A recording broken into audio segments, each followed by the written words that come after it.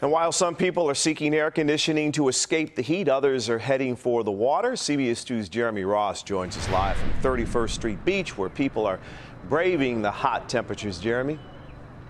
Well, good afternoon, Jim. Yeah, some braving, still others savoring the temperatures out here. A little bit cooler by the lake, and because of that, this is certainly a destination for many friends and families out here. Food is cooking in the background, and some are savoring these summer temperatures.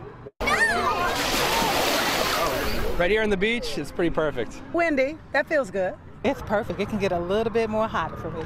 I love it. Sunny enough that you got the shade out. Oh yeah, it's extremely hot. Is the first day you've broken out the sun hat there? Oh yeah, gotta bring it out.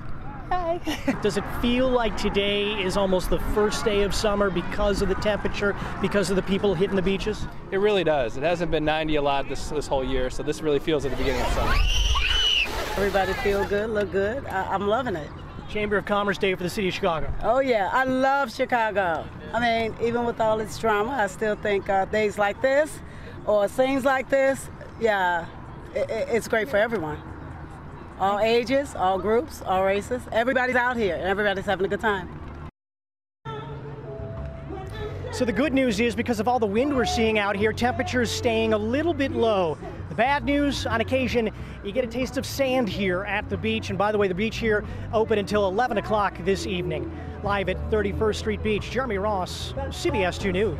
Jim. What did she say? She loves Chicago despite the drama. Thank you, Jeremy.